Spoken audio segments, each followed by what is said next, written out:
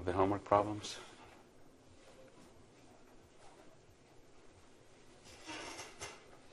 How many people are doing Chapter 2's problems? 2 people? 2 out of 13? I recommend moving into those ASAP. We're going to be done with Chapter 2 pretty soon. So you want to be getting into Chapter 2 problems for sure. How are the proposals coming along? Anybody got a draft? Nobody's working on it. One draft. Outline. It's up there.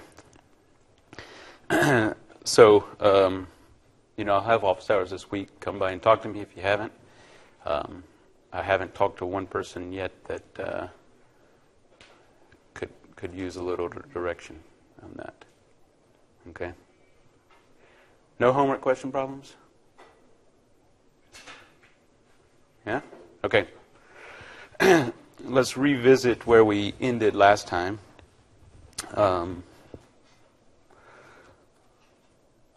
So the last thing that we talked about, we made headway on the 2-point theorems last time, right? And so can somebody tell me what are the criteria to be able to use the velocity and acceleration 2-point theorems? Chris? 2 points have to lie in the same plane. Is that sufficient? Same rigid body is a better way to state that.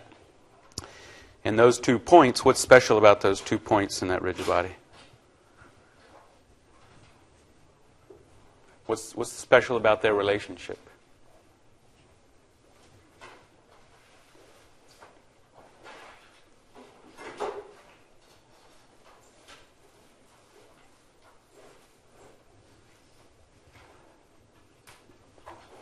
There's one more criteria that would allow you to use that. You can have 2 points in a rigid body. If you know the velocity of one and you're interested in the velocity of the other, there's got to be one more factor that's true for you to be able to apply that theorem. Anybody remember? And it has to do with the relation of the 2 points. Chris? Not a point doesn't have an angular velocity. A frame does. Relative position between the 2 points is fixed. Correct.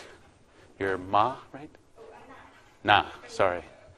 I was looking. I guess they're flipped in the. Your surname is listed as. It seemed like it was listed as Na in the thing, but maybe I'm wrong. In Canvas, I remember looking at it.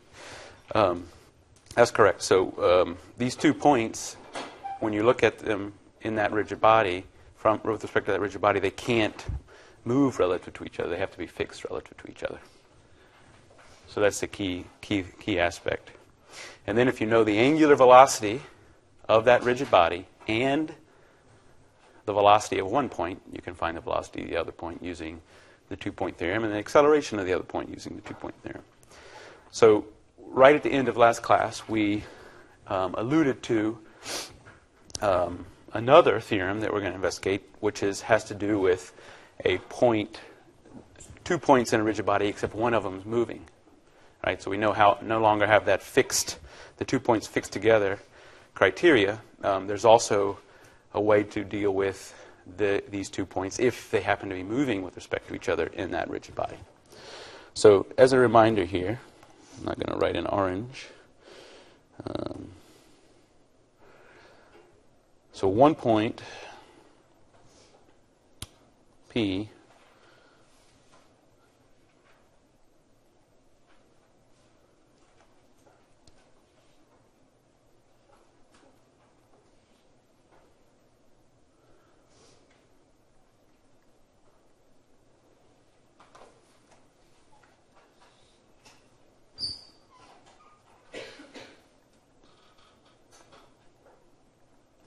So we have 1 point moving in B, while B is moving, the rigid body B is moving in the reference frame A.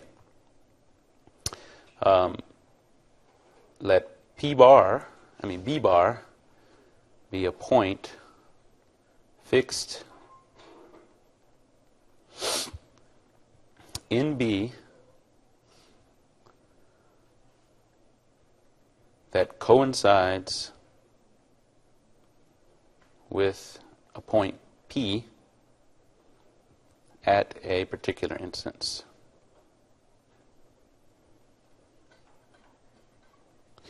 And recall, the sketch for this is if I have some reference frame A here and some rigid body potato B here, and it has some reference frame, that there is a point P that could be moving along some arbitrary path in B when looked at from B. And we're going to call this point P bar, that when I take a snapshot in time, P bar and P coincide. Then you can write the velocity of P in A, which is what we're interested in, equals the velocity of P in B plus the velocity of B bar in A. Right?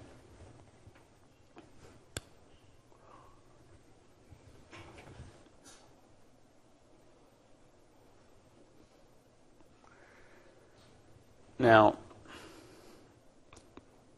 this idea that it coincides with point P at a particular time implies that the velocity of B bar in B is always 0. Right? So that's a key factor there. There's a corollary, too. You can also think about the acceleration of P. And the acceleration of P ends up being this. The acceleration of P in A plus, that's P in B. P in B plus the acceleration of B bar in A, which is similar to what we have above, but there's an extra term. Does anybody know what that extra term? We talked about it last time. We sort of saw it as a result of another calculation of our points P1 and P2 moving on that plane. What was that interesting acceleration term called? Coriolis. So if you have a point moving in a reference frame, you get this term, this interesting acceleration term that pops out. It looks like this, and that is the Coriolis acceleration term. And it's a result of taking the time derivative of that above equation. You know, this is what you end up with if you properly do all of your derivatives with respect to the frames that they are called in. So this here is this second theorem. So these have to do, they're called going to be referred to as, well, we'll refer to them as the one-point theorem. What else did I want to say about that?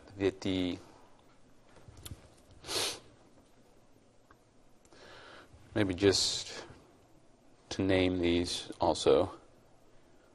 Right, this is the relative velocity acceleration of P and B. I'm sorry. Yeah. Relative acceleration. And then this term, my line got rid of my B bar. Let's make that a little more clear. This is B bar. Right, that is going to have some parts to it too, much like our two-point theorem predicts. And it's going to contain omega crossed omega cross r, right, the centripetal acceleration. It's also going to contain an alpha b. Oops.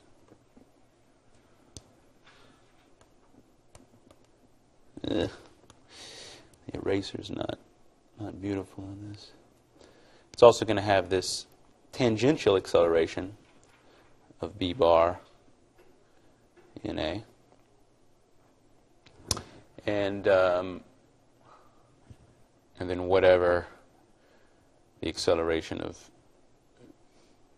b bar in B is. Right, so that's made up of all we get the tangential acceleration, the centripetal, then you have the this Coriolis term, and the relative acceleration. And all that ends up being this pretty monster of a formula here with a lot of things to calculate there. Any questions on that? Does that make sense about this B bar coinciding with P at a particular instance?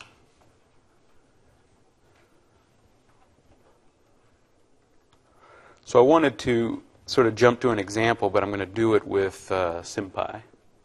So if you want to open up bicycle.UC Davis.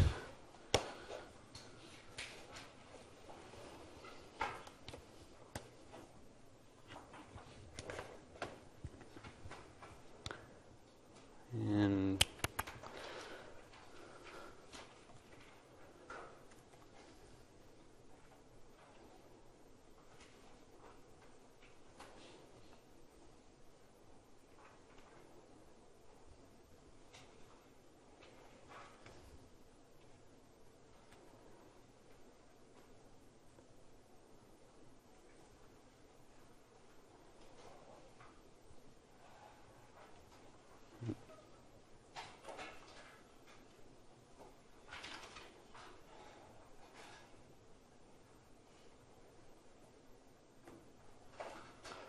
come on.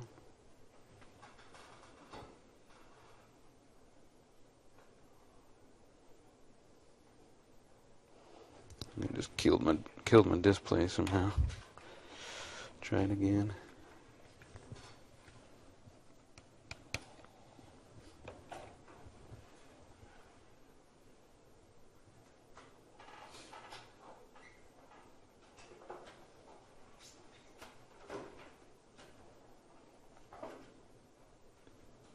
Okay. Okay, so I've got this, and call this image we've been working with. We have already calculated. Doesn't want to get any smaller. We've already calculated. Go ahead and create a new notebook here. We've already calculated the velocities and accelerations of point P1 and P2 in this figure, and we used the two-point theorem, right? And what frame was the frame that both points are fixed in? For us to be able to use that.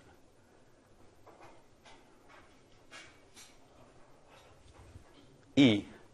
So E is this reference frame that we've defined here, and P1 and P2 don't move with respect to each other in E. So once we've found out the velocity of P1, we apply the two-point theorem for velocity and acceleration to easily get P2, right? But if you step back to B frame, you can also consider that, well, P1 is just some point moving in B, right, as well as P2. And the theorem that I just showed you, we may be able to use to get the same result. Let me get a little space here. So standard imports.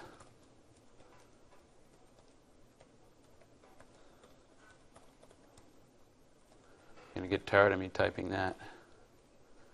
Turn on the printing.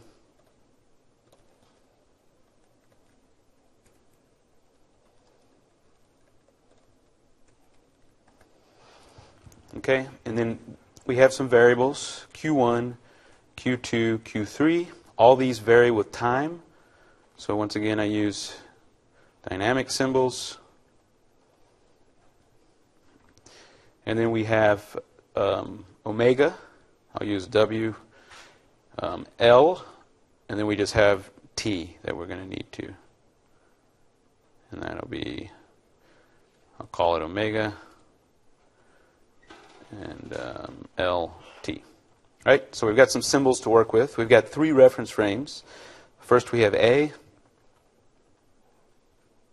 That's the sort of fixed reference frame. And I'll show you a new way to orient a new frame that saves a little bit of typing. The next frame is B. So I can type B equals A dot orient. But instead of using the orient like we've been, you can also do orient new. And orient new just sort of combines the 2 lines. I can just type, that's what I want the name of my new reference frame to be. And then after that, it's the same arguments. Axis, rotate through omega times t is the angle. And then the vector it rotates about is going to be A dot y. So that'll create B. Try to create E using that same method there on your own.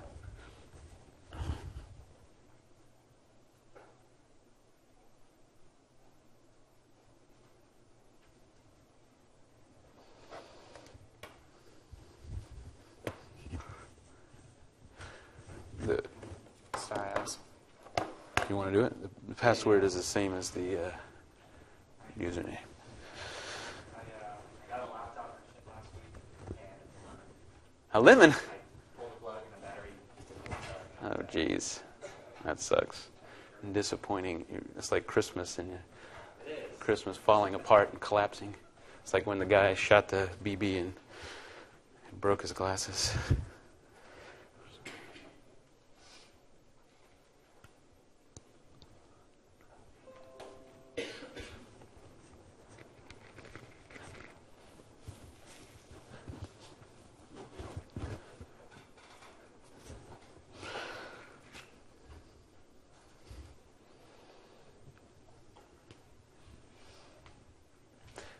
And the values, omega t, Q3 is this angle you're going to be needing right now.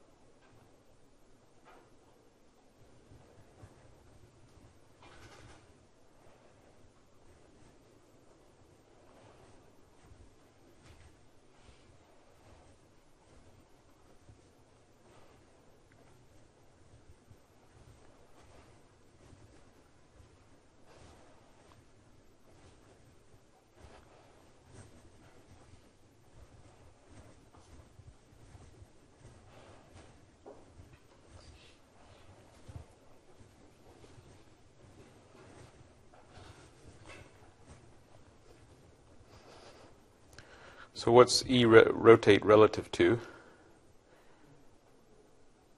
B? So if I use the orient new, will be the first argument there.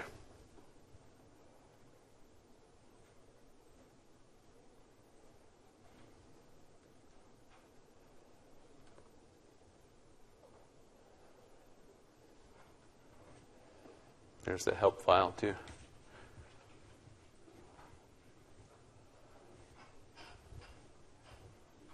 E, right? I just name the new reference frame I'm creating. And then what? Axis. And then what's the angle about BZ? All right, so that'll create this new orientation. Now, a key thing, one thing that can happen automatically for us is now I can say I want to know B dot angular velocity in A, and it calculates that automatically, although that looks wrong. Oh, anybody see what I did wrong?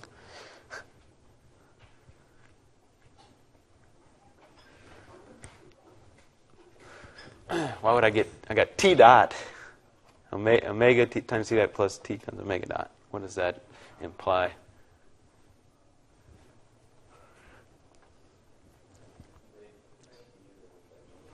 Yeah, I made these things a dynamic symbol. This is supposed to be symbols, right? Because if I take a derivative with respect to time, I wouldn't get anything there. I'm going to quiet that. All right. Now, does that look right? So I can do that, and then I can say E dot angular velocity in B, right? That looks right. And then I can also it'll automatically give me the accelerations that we need. Does that make sense? Should I get 0 when I will look for the angular acceleration of B and A?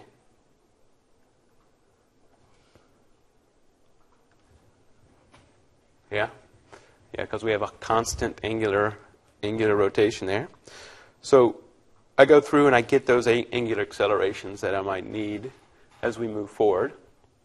Now, the first thing, I think we want to tell it that O does not have any velocity in A. So I'm going to say, let's create some points. O equals ME dot point O. And then I'm just going to go ahead and say that O, set velocity of O in reference frame A is 0. Okay, so that's going to be this point fixed in A, and we're going to get the accelerations and velocities with respect to O after that. Right? So we set that velocity to O, and we're basically done with O except using it as a reference. And now let's create P1. Just like the orient new method, I can also do something called, there's a locate new method. And it works very similarly. I can say this is P1, and then I can just tell it, well, what's the vector from O to P1? What would be the vector from O to P1?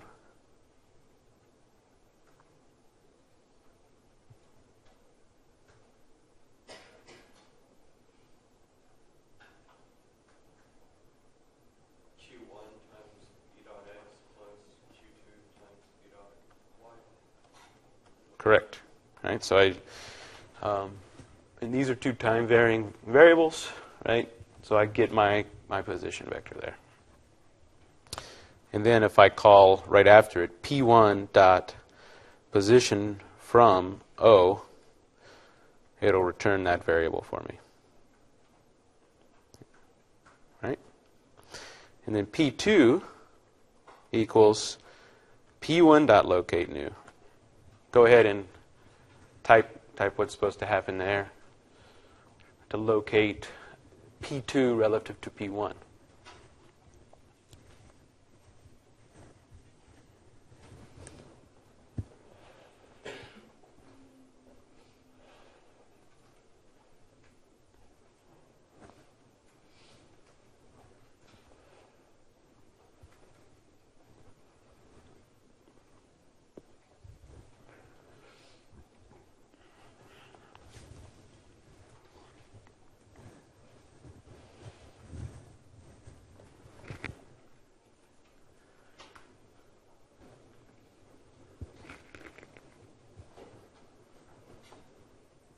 And this is EX, EY, EZ.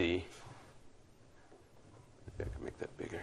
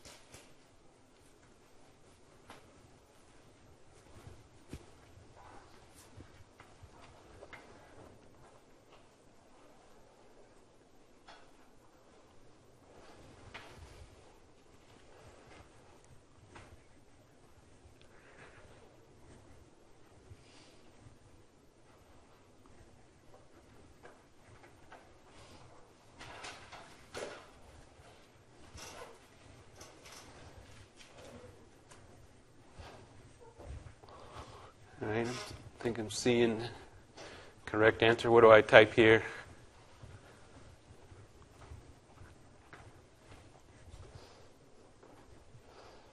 What would be the first argument? P2, we're creating, it's just the name of the new point we're creating, and then what vector? You guys got to speak louder. Can't hear. L times E dot X, right? And then I'll just do P2 position from O here, all the way back to the origin, see if that looks right. Yeah? And then you can express it in whatever frame you might want. Now that you have that vector, let's express it in the B frame. And that all looks fine. It's basically, we did that last time. Okay, so now to apply the one-point theorem for velocity, we have this. We have a position to here and a position to here. And this is some point moving in B, right? And if we think of an instantaneous point, I'll call it B bar here, right? Just like we've had before, that I can find the velocity of B bar in A, and then add the velocity of P1 in B, right? So we could do that manually. If I want to get the velocity of B bar in A, then actually B bar is fixed. I don't know if I can do that explicitly. Let's just have a look at let's start with P1, and if I hit tab V, there's a V1 point and a V1 point theory and V2 point theory. We already talked about V2 point theory, so let's look at point 1. So we have it takes another point, the frame out frame, which is the frame that you want the velocity to find in, and then the frame that's shared. And if you know the velocity, in this case, if I want the velocity of P and N, and I know the velocity of P and B, the shared frame, plus here the velocity of O and N, that's going to be 0 in our case, right? Plus this extra term that, recall that you can write that as an omega crossed R because it's within that frame. And the fixed point that we're working with would just end up being that. So to use that, I think we have enough there. I can say, give me this with respect to O. I want the velocity in the A frame, and the point is moving in the B frame. Is the notation there. So if I call that, I get an error because I forgot to do something. The velocity of point P1 has not been defined in reference frame B. That's what I'm missing. So I'm going to create a new cell here. So if I do P1 velocity in B, I don't have that defined. So that's what we need to set. So we're going to set the velocity of P1 in B to some vector. What would be the velocity of P1 in B?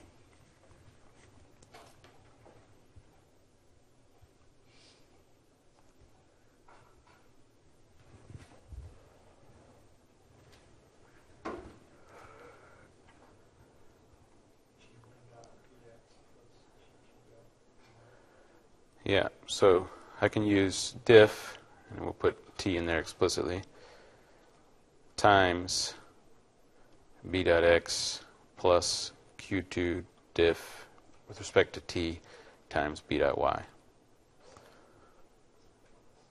And then if I call p1 dot velocity in b,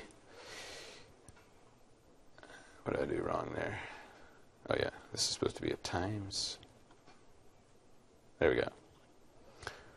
Right, so it's if I'm standing in B, P1's just moving Q1 dot and Q2 dot in those two directions.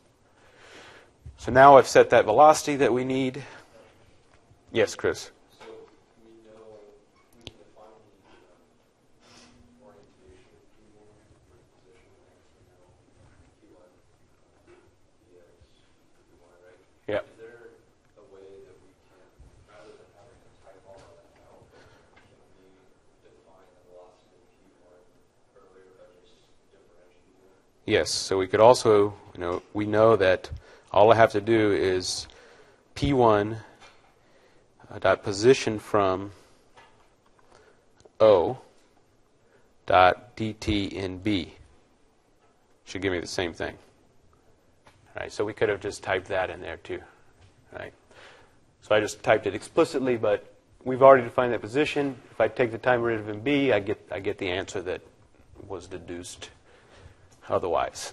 So either one of those are fine, and you should probably use line 31 because you already took the time to set the position vector of that. Now, when I call V1 point theory, I get my velocity. Okay, so it has right the velocity of this point in B, and then there's this extra term, which is the velocity of that point in A. And it's omega times Q1 dot in the negative BZ direction. Right? So it's rotating that way, you get this velocity term. And that's what we got yesterday, or last time.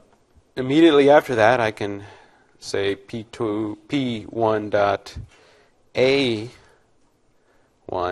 theory with the same arguments, and all the information should be there to calculate my acceleration of P1 using the A1 point theory. Right? And that should look familiar from last time too. You have the Chris. Sorry, if you use line 31 and omit line 30. Yeah, so this is what you would have to type. So line, I'm going to add a cell right here. Copy this, paste that, and then I would replace this with P1 dot position from O dot dt in B, and then P1 dot velocity in B. So now lines, I'm just going to restart and run out so the line numbers are in order there.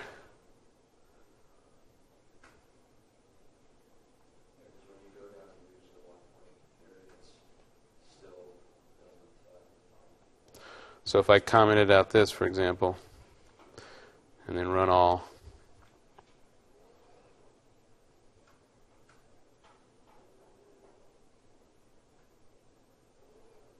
that works. So I'm not sure, you might need to do the same thing I did, make sure that I haven't screwed up something, and I just ran them all in order again. But those two things are equivalent. You know, we defined the position, so we could just take derivative B to get that value, or Scott recognized it offhand, and I just typed it explicitly. So that should be sufficient. Then you need the velocity of this point in the frame that both points are in, and then the angular velocity, and then you can use the one-point theorem. Okay, so now P2, with that same thing in mind, why don't we just take a few minutes and you try to get P2 using the one-point theory. So get the velocity and acceleration of P2 using the one-point theory for both of these. But you're going to have to, just like we had to make sure we know what the velocity of P1 is in B, you're going to need to know what the velocity of what in B is.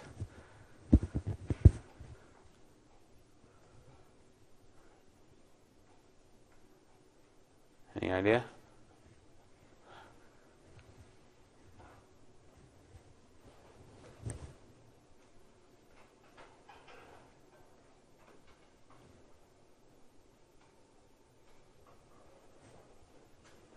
Just let you hack at it. Take a few minutes, see if you can get the velocity and acceleration of point 2 using that same theory, considering that point 2 is a point moving in reference frame B.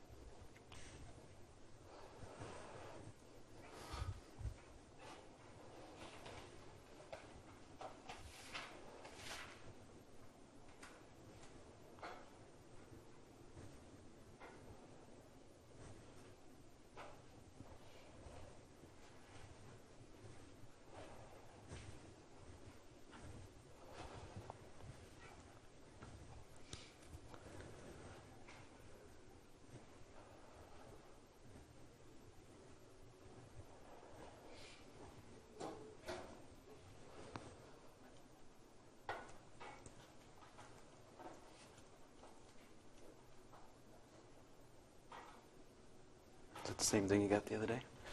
Last class? No?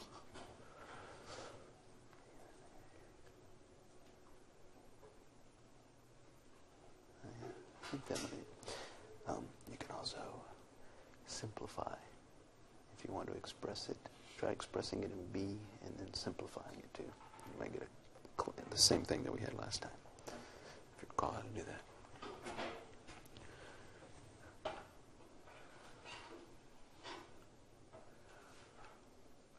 Not sure that that statement is quite what you want. Think about that one.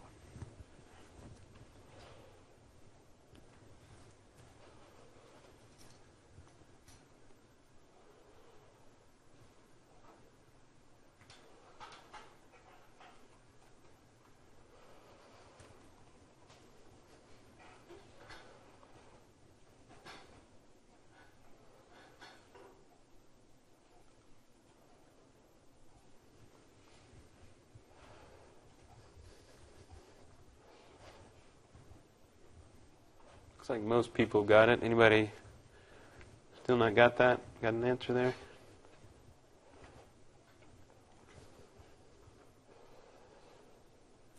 So what do we need to do first?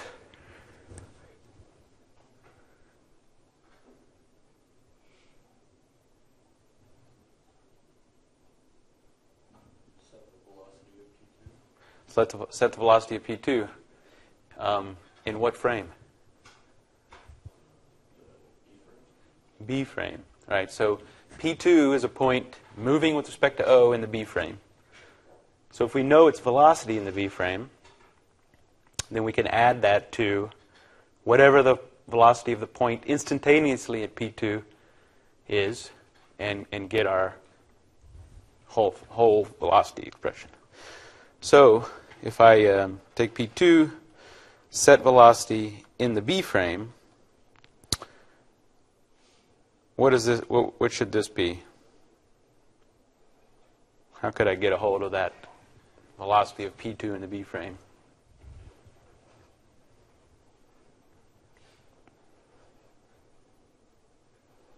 I saw some correct answers. Don't be shy.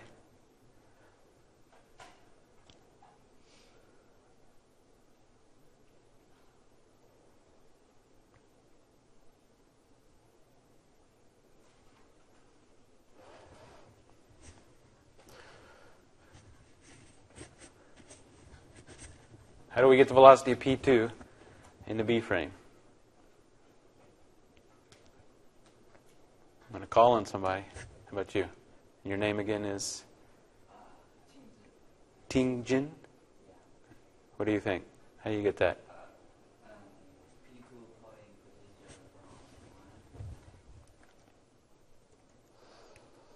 P2 from P1. So that gives me the position vector. Anything else? How many people use that? 2? How many people think it needs to be adjusted? Nobody?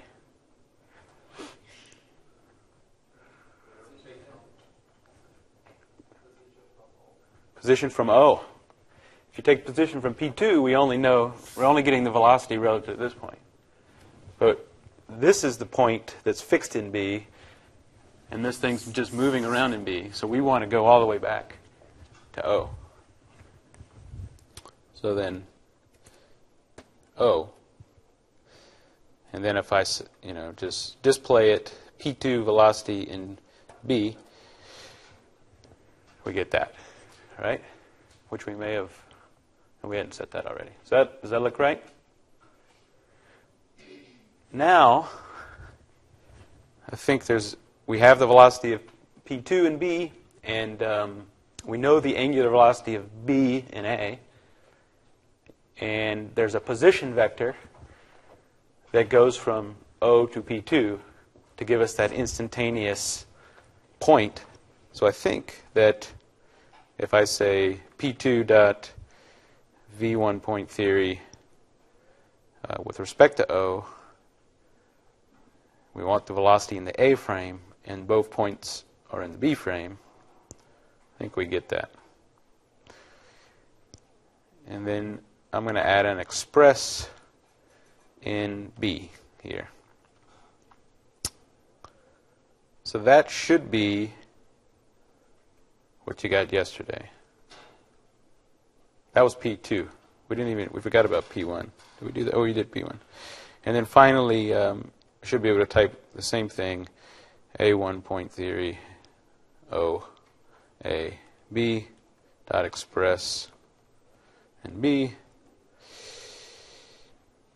And that's getting a little nasty, so I'll use simplify to help tame that.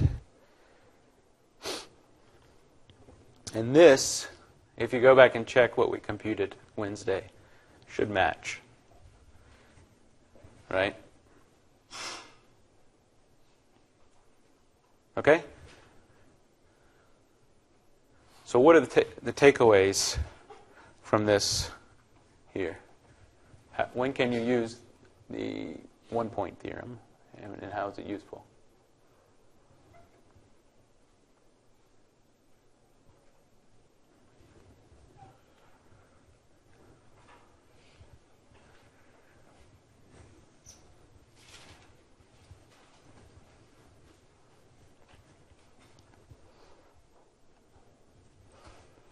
Why would I want to use this one-point theorem?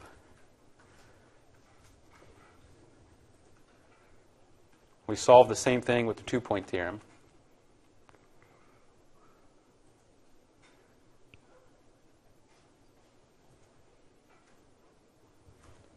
So there's the two-point theorem. We were only able to use the two-point theorem because this didn't change with time, basically. If that was Q4 and changed with time, the two-point theorem will break down. But the one-point theorem would work here. Right? So we have a point with a known velocity, which is 0 here. Some point moving in the plane in any fashion that it possibly can. It can be defined, this motion could be defined in any way. We can use the one-point theorem to get a hold of its velocity. Yeah? Any questions on that? There? Okay, let's we'll go ahead and take a 5-minute break since it's a good stopping point.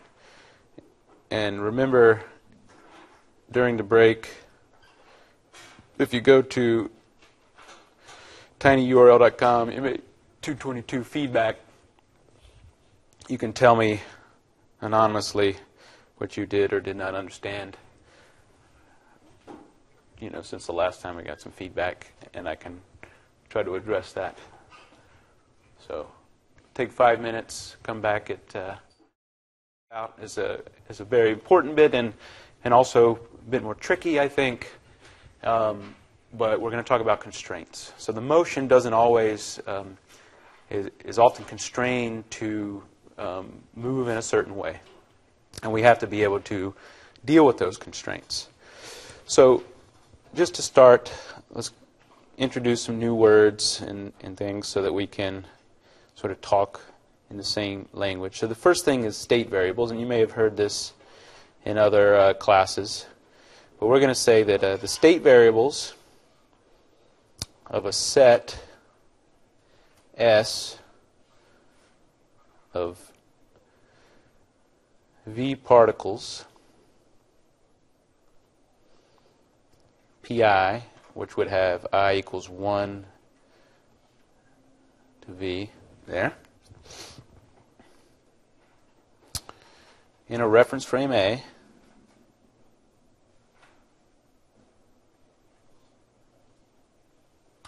consists of two parts.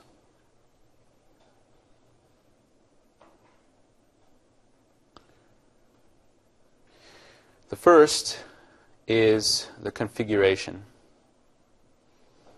Right, there's some state of configuration of S in A.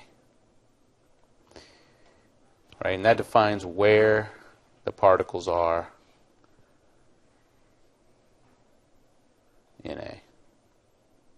So this is strictly have to do with position.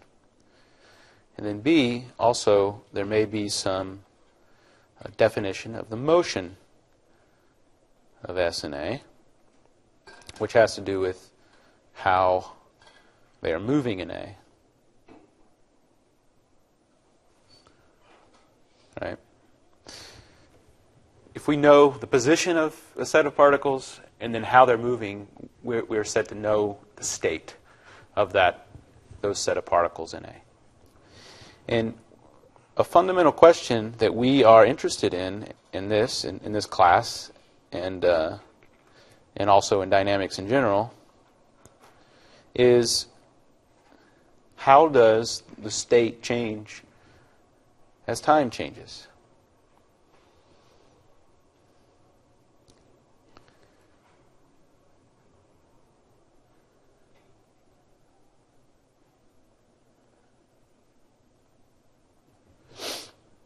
Okay, and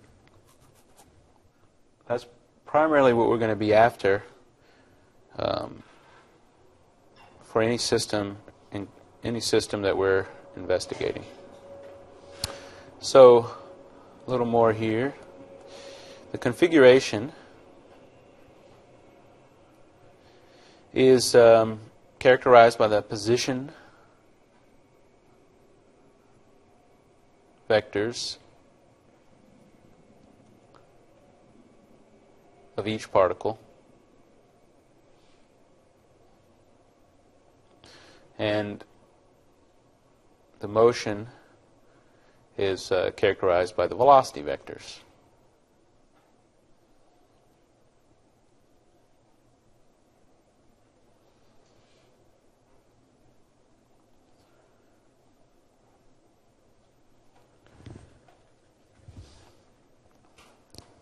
And so, to know the full state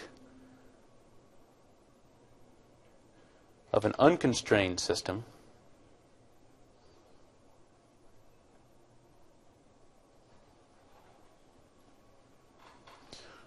we need either two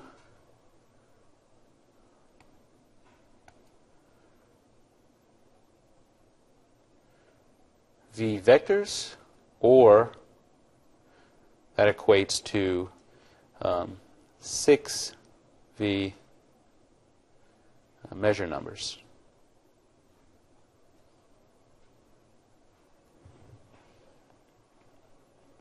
Right? So each vector has 3 measure numbers. And this was for what I called as unconstrained motion. Well, a key thing about constrained motion is that any constraints reduce these number of variables.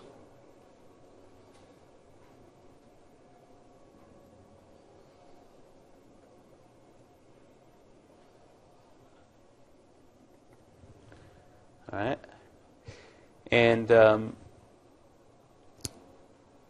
introduce a few more terms here. Configuration variables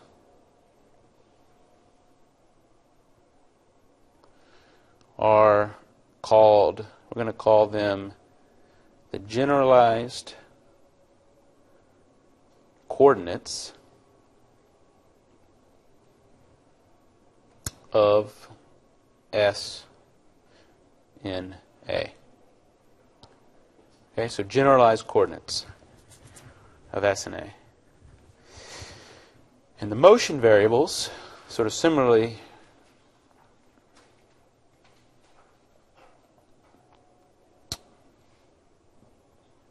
are going to be called generalized speeds of S and A. Okay, so there are two new terminologies there, generalized coordinates and generalized speeds. And both of these make up the state variables and define the configuration and the motion of any set of particles or a system in a reference frame A. Now, both of these are functions of time. I'll use these abbreviations often. Both the generalized coordinates and generalized speeds are functions of time.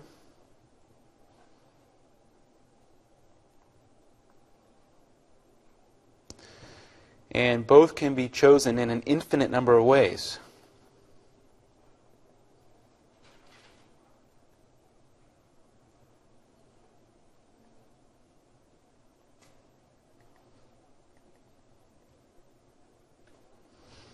Okay?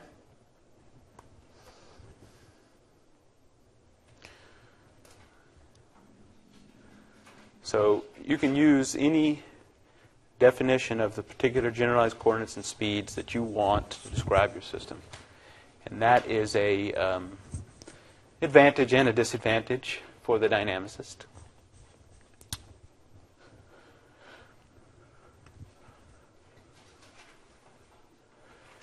Does anybody not have that?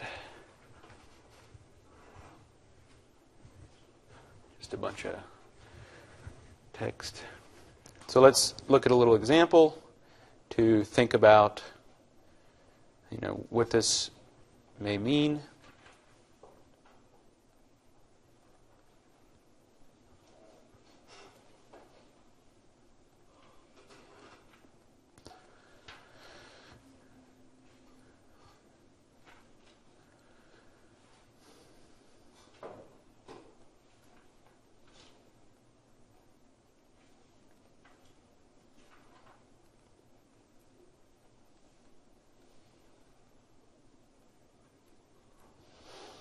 All right, I'll sketch this out.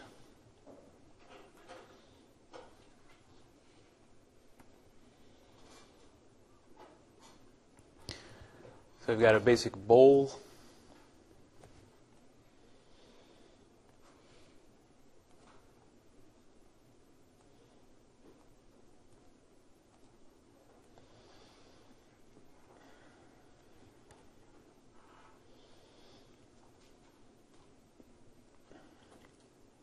Has the radius r, big R there, and we're interested in a particle. Use a different color. Particle P that lies on that surface of that bowl, right? And this particle P may have a position defined in these Cartesian coordinates of that red set of axes. So a constraint, what would a constraint be for that particle P to ensure that P is always on that surface of that hemispherical bowl, given the coordinates of it, x, y, and z? Chris?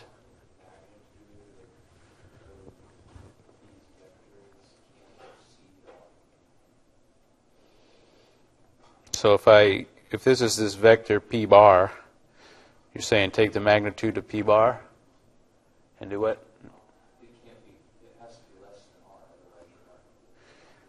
Has to be less than R or exactly R? Has to be R, right?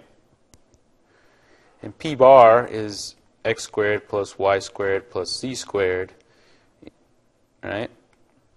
And then I'm going to write this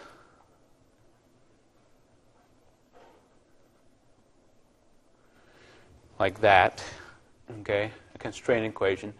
This has to be equal to 0 for P to be on the bowl, right? So this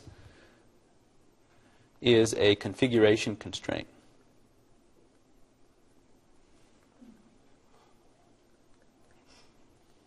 Right? So in any instance in time, that has to hold, and it's going to define that the position will be on the bowl somewhere. The other aspect of this is that right now, the GCs that I chose are x, y, and z. Right? But I mentioned that you can choose an infinite number of generalized coordinates to describe the location of that. What would be an alternative set of coordinates that describe the location of P here.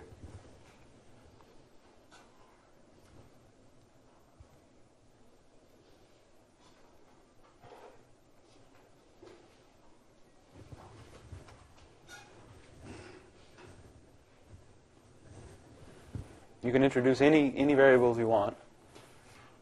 Chris? We put the coordinates at describe previous perspective.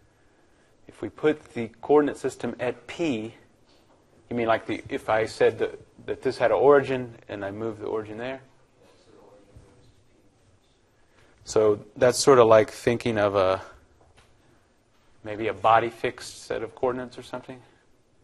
Yeah, I think that would lead you in the right direction there.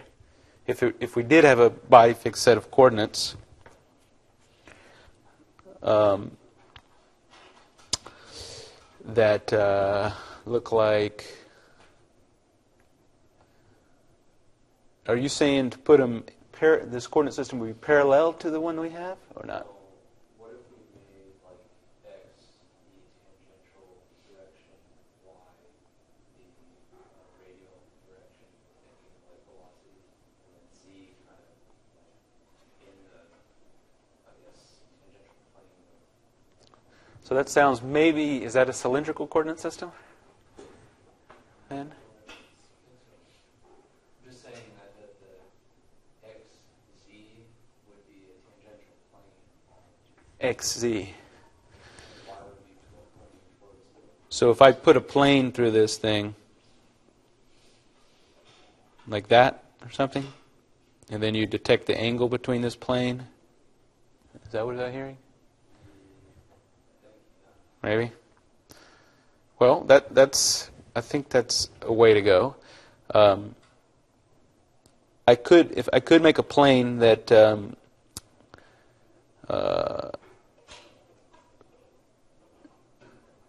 that holds the vector p bar and the vector, we'll call this z hat and z hat. So if I have a plane that is always aligned, that those two vectors are always in, then I could think about some angle, maybe theta there,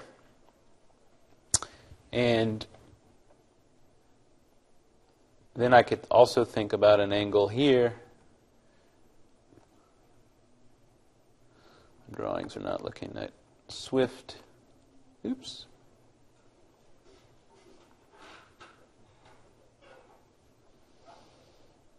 So if I add this plane back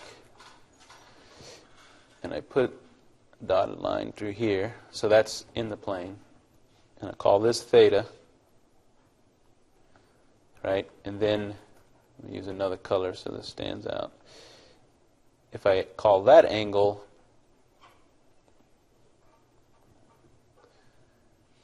phi or something, and then I know that the length of that vector is r, that is another set of coordinates, right? I could say then theta and phi, right? Those are the only two coordinates that are changing with time. So that's, is that sufficient? If I know theta and phi, do I know exactly where p is? Yeah. So those two are also generalized coordinates, options, that could locate p at any time, tells you the configuration. And I don't need a configuration constraint, right? If I just know phi and theta, then those are the only two time-varying variables there that I need to know to get the configuration. Chris? Is it possible, or is it like, in terms of multibody dynamics, locally legal, just to have a multibody point good? Yeah. Are there certain situations where we would over or under constraint, over constraint? Yeah, you could certainly over-constrain the system. If we added, if we had phi, theta, and z, that could be that's sort of over constraining it, right? Because I can't have if I set phi and theta, z is a function of those two. But if I tried to specify z also along with those, then I'm going to have problems. So that would be over constrained. You had a question? Would you also constrain values of acceptable theta and phi, or so like if it's just this hemisphere, there's nothing above the xy plane? Yeah. If we can say that it can't jump off the top of the bowl, then there's another configuration constraint there. That would be like if phi, right, is negative, then psi, I'm saying the wrong thing. If psi is negative, less than 0, that could also be a config constraint. Didn't mean to go that far with it, but I guess I should have used a sphere instead of a hemispherical bowl. But yeah, that could be an additional configuration. That if phi is less than 0, that phi has to be 0, basically. Okay. That's what I wanted to get at there, I guess, was that this is a set of 3 generalized coordinates and a configuration constraint that ensures we know where the point is. And then here's 2 generalized coordinates that tell us where the point is, right, without a configuration constraint. So,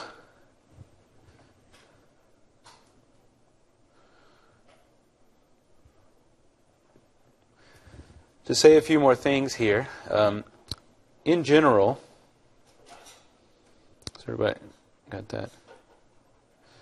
A configuration constraint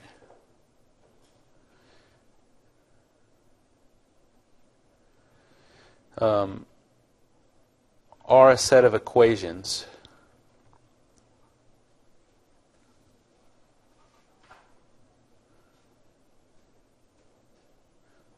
that can be written as follows.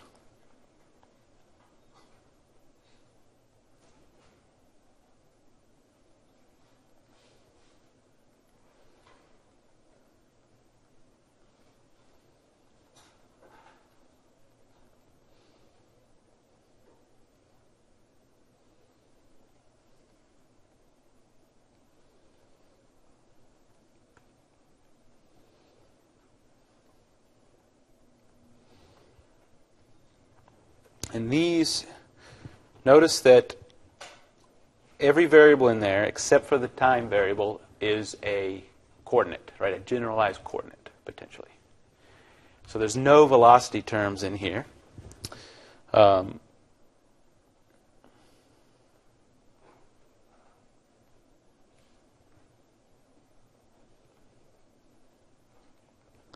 Right, no velocity terms. It could also include constants, like in our case the r value from that last example. But these are the sort of time-dependent things that are associated in that equation. And this is called a holonomic constraint equation.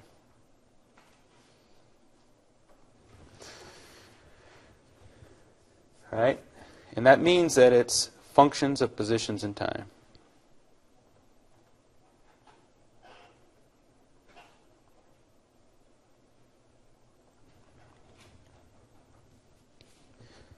And there's one more distinction. I've never found these 2 words that useful, but you can also say there's 2 types.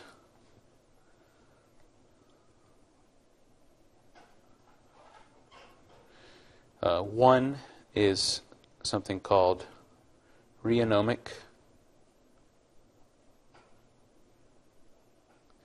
and that is when time is explicit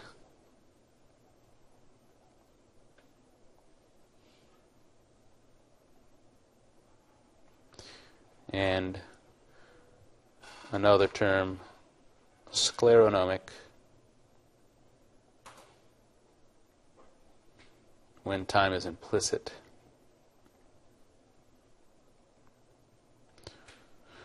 right? So in that above equation, for all the generalized coordinates, they're implicit in time, you know. And then if you have an explicit value of t in the equation somewhere, that defines these two distinctions. And this function here is a you can have a single constraint, or we can have many associated with any given system. So it also can sort of take on a vector form of that equation. Another key thing is that not only is f equal to 0, but also df dt must be equal to 0. All right. So this constraint is something that's fixed in time. With respect to time, it's not going to vary how the things are constrained as a function of time. So both of those have to be true. If we think about the constraint equation that we had for the example, you could write df dt, right? So if f equals x squared plus y squared plus z squared minus r, that all equals to 0.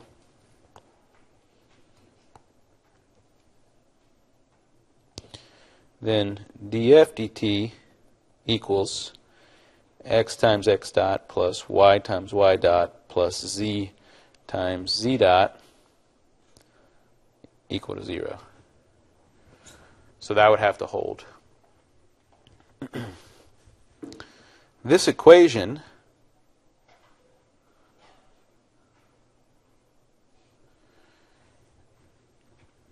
is sort of another way to express that configuration constraint. And you could have written the configuration constraint in this fashion from the get-go, right? If you knew that would hold true too. It's important to note that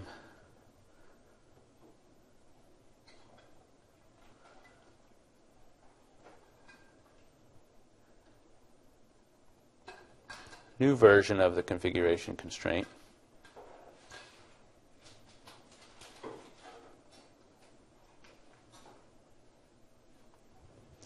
but it includes velocities.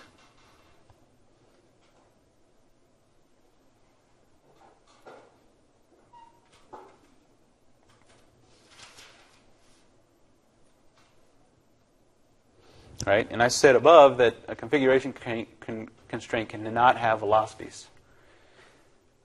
Right? But this has the velocities of some of those configuration variables, some of those generalized coordinates.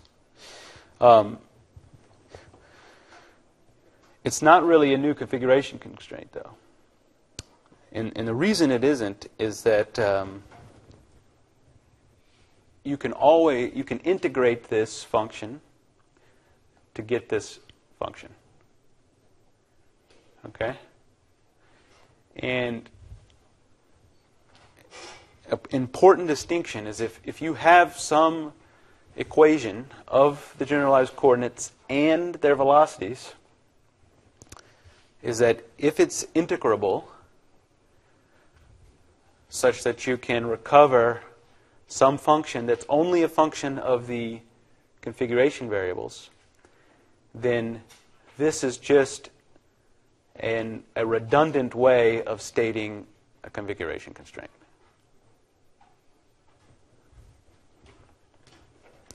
So, if integrable,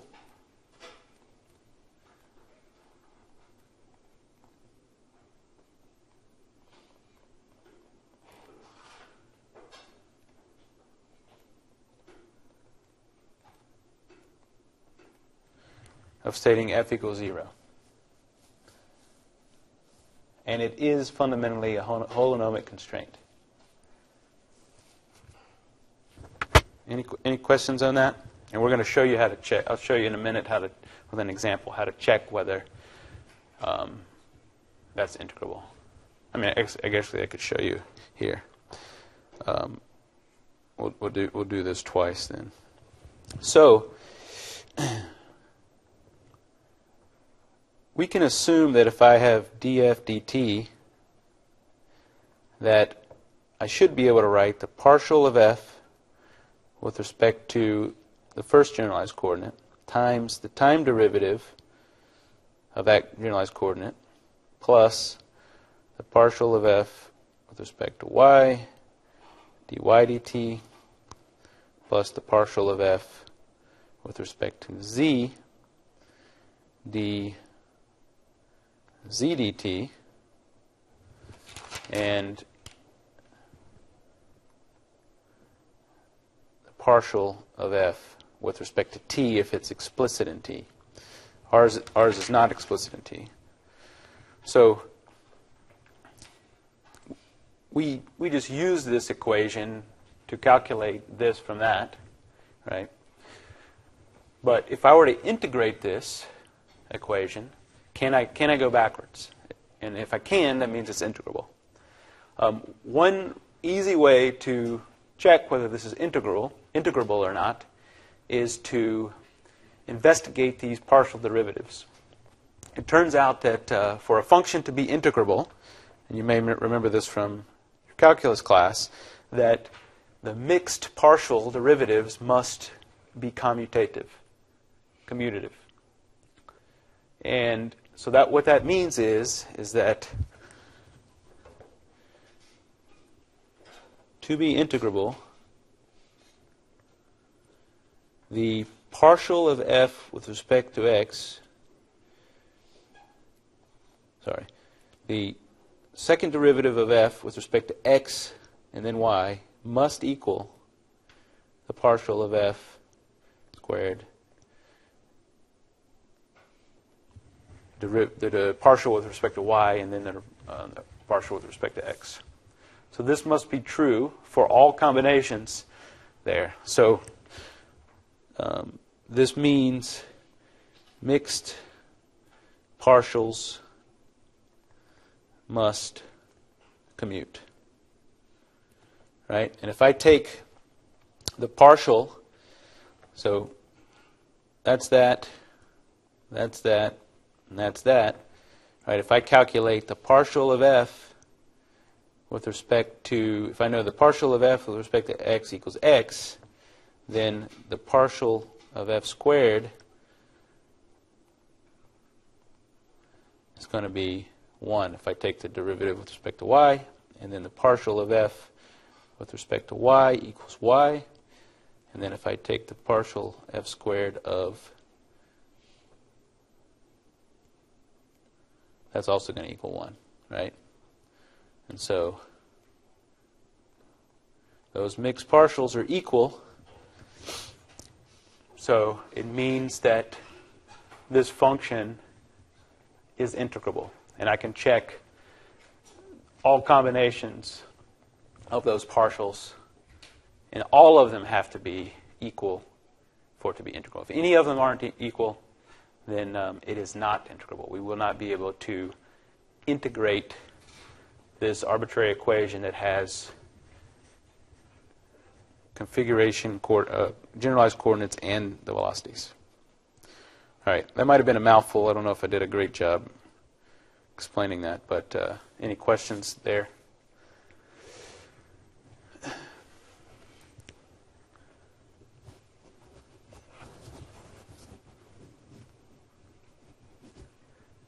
If you have some constraint equation that includes velocities of the generalized coordinates, any generalized speeds, if you can integrate it to get back this thing that doesn't have any speeds in it, then that means it's a fundamental holonomic constraint, right? And one way to check, an easy way to check instead of trying to do the integral yourself, is realizing that this should be in this form. And it turns out from a theorem in calculus that if these mixed partials do not commute, then any of them do not commute, then it's non-integrable. And if it's non-integrable, we've got a different kind of constraint equation to deal with. It is not a holonomic constraint equation. Okay? Any questions?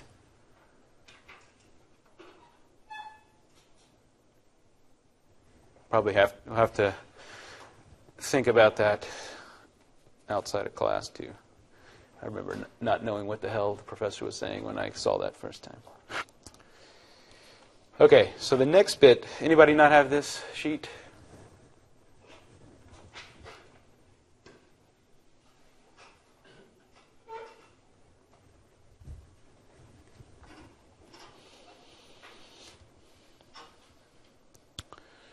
All right, let's continue on with this.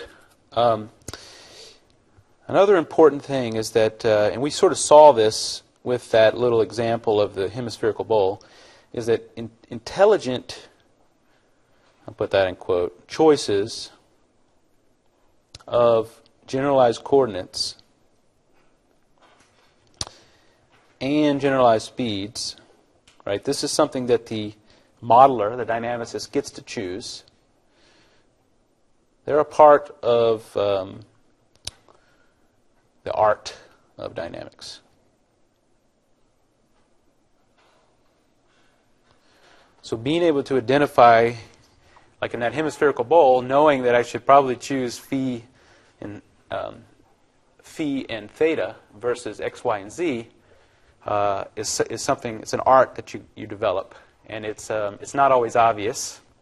You can try bunches of different combinations to try to get to the best one, but it's usually best to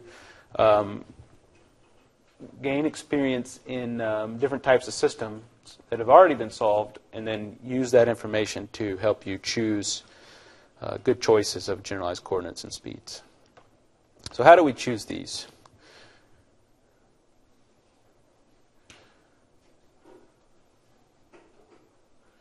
How do we choose them intelligently? First, it's important to note that every system has a minimum, and I'm going to use the variable n, of generalized coordinates that are required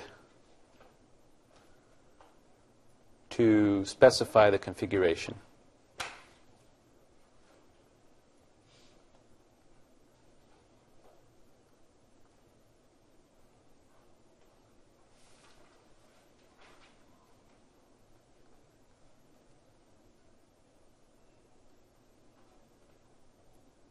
There is a minimum set for every given set of particles or system.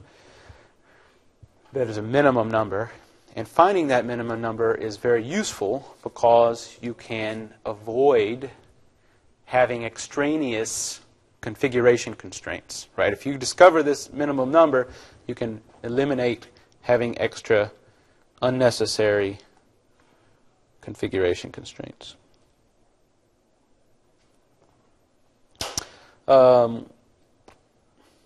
All n coordinates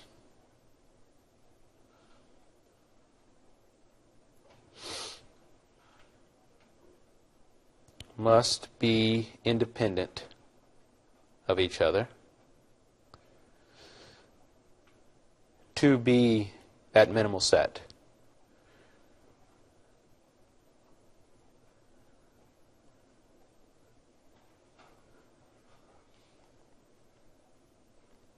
Right? And this implies that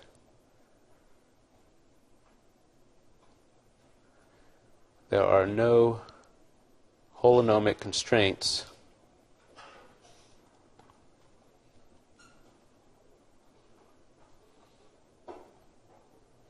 if n is minimal. Right? So a constraint equation relates to configuration variables. Just like I said, if we had phi and theta and we added z, z could be considered a generalized coordinate as a function of those two other variables. and that would make it a non-minimal set, right? Only phi and theta from the last example would be a minimal set. All right, so that's the case here, and we can use the holonomic constraints to get to this minimal set of coordinates that are necessary. The next bit is if there's a holonomic constraint, there's also a non-holonomic constraint. So all other constraints, besides what we've just talked about, are called non-holonomic constraints. Oops. My eraser doesn't want to work.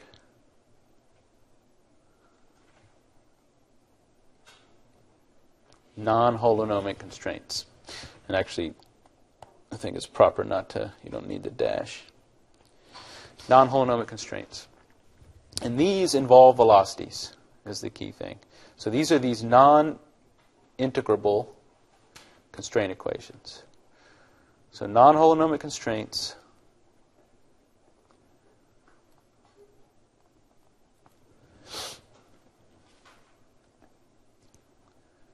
must involve,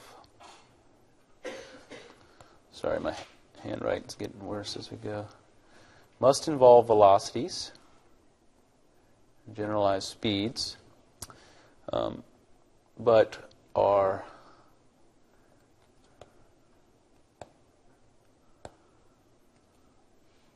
not able to be integrated to remove the velocity dependence.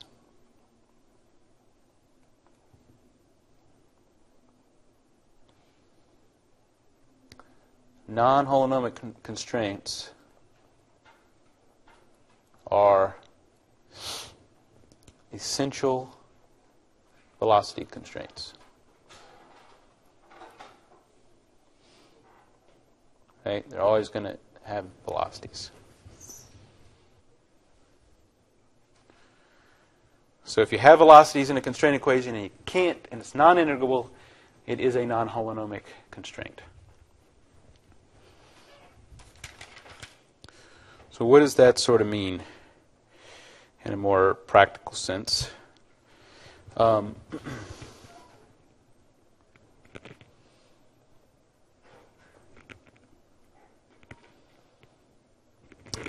Here's a little example. Call it an ice skate.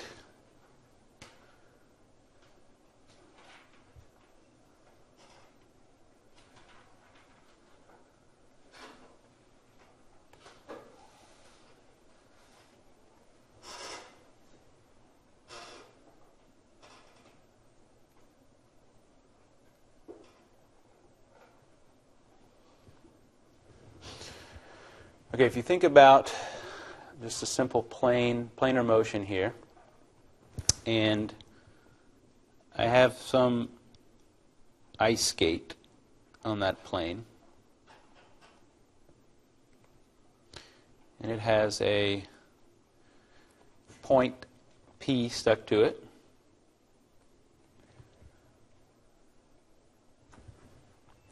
Then we could define the location of P with some coordinates x and y.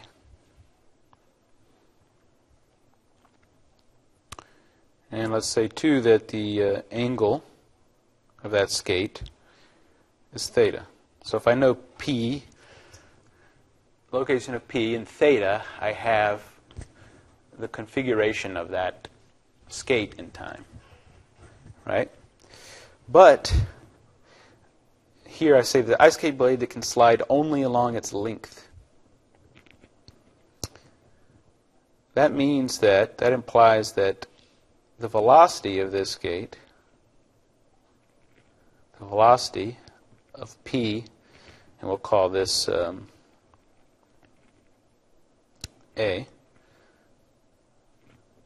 the velocity of P and A must always be along the skate, right? So it can only slide along its length there. So we're going to constrain the direction of that velocity vector of the point P to always be along that thing. And here we have three generalized coordinates, x, y, and theta. And then x dot, y dot are measure numbers of v of P and A, which would look like, well, just leave it at that. Right, two measure numbers. That gives us the velocity of P.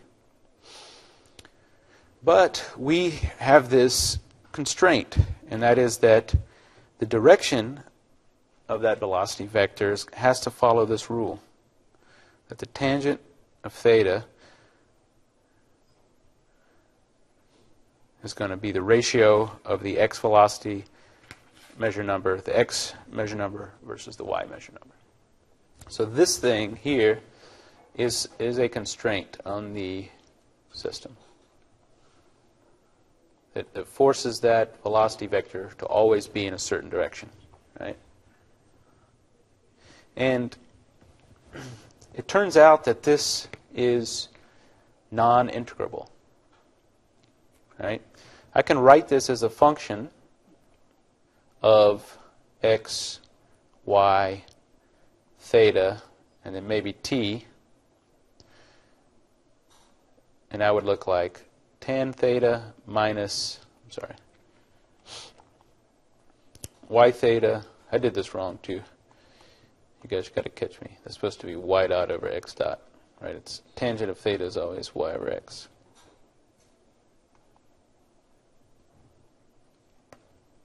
So I can rewrite that and express it as x dot tan theta minus y dot equals 0.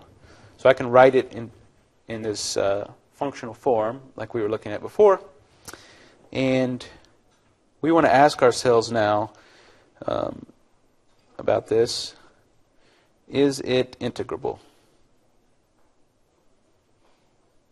Right? Can I integrate this equation such that I have a new function that does not have any speeds in it, y dot or x dot? So I showed you how to integrate, how to check that with these mixed partials on the last one. Oops.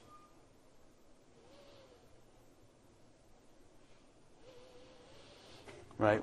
We know that df dt takes this form, and we've got something that has these x dots in it.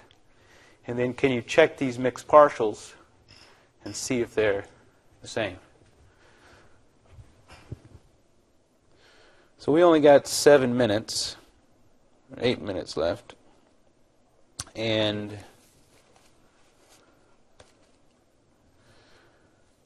why don't we take 5 minutes and see if you can tell me if that's integrable or not using the same method that I did before. Right? So you write this in terms of, we've got this form of the equation. You should be able to identify what those partial derivatives are. And then if you take the second partial with respect to one of the other variables, you can compute these mixed partials. And then see if they commute.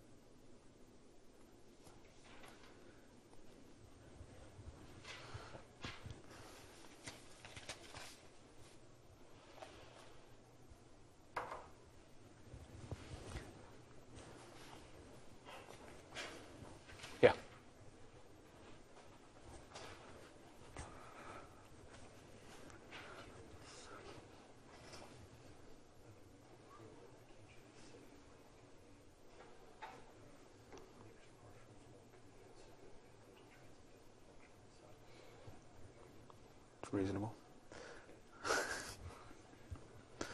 But it's worth maybe doing them, just to remind yourself that that's the case.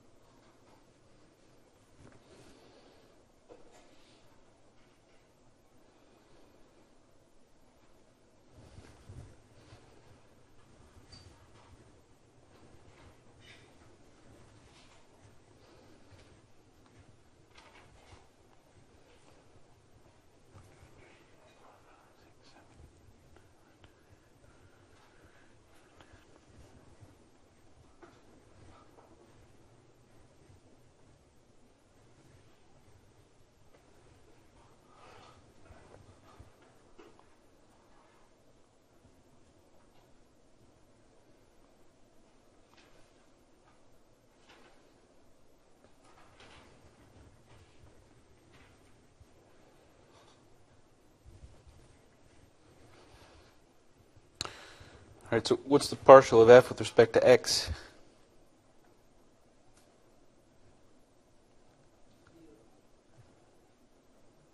Can't hear you? The partial of f, if this is f here, if I take it with respect to x, hold on, am I doing something wrong?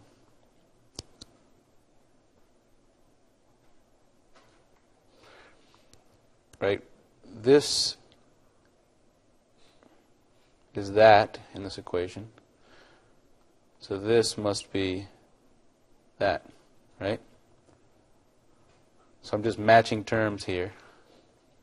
The partial of f with respect to s must be equal to tan theta in this case. Partial of f with respect to y is what? I match terms. -1. And a partial of f with respect to theta,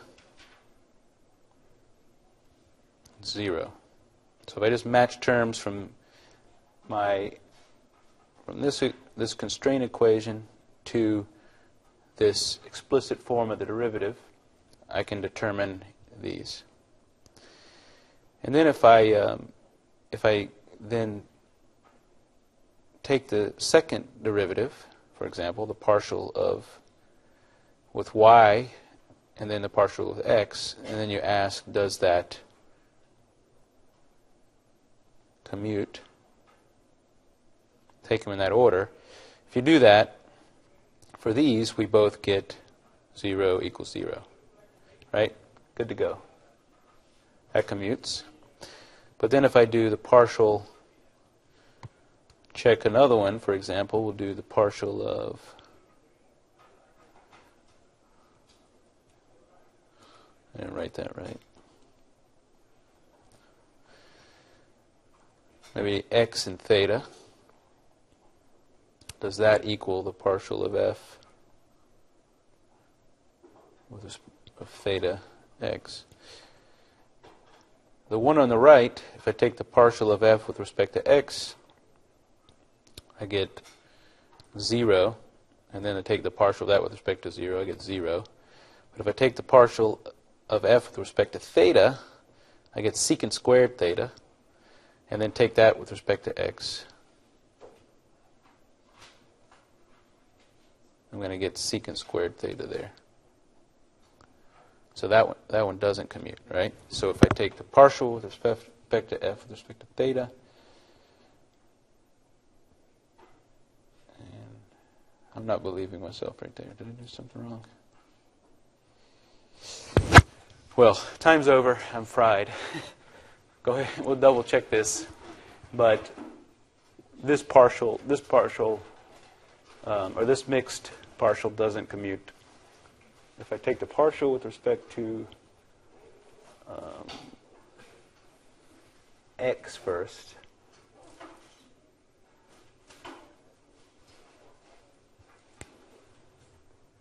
and then take it with respect to theta, I get secant squared. I had those sort of swapped, I think. Right?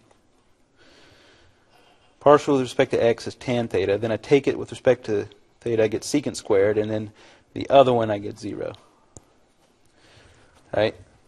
So what this means is it's non-integrable, and this is a holonomic constraint, non-holonomic constraint.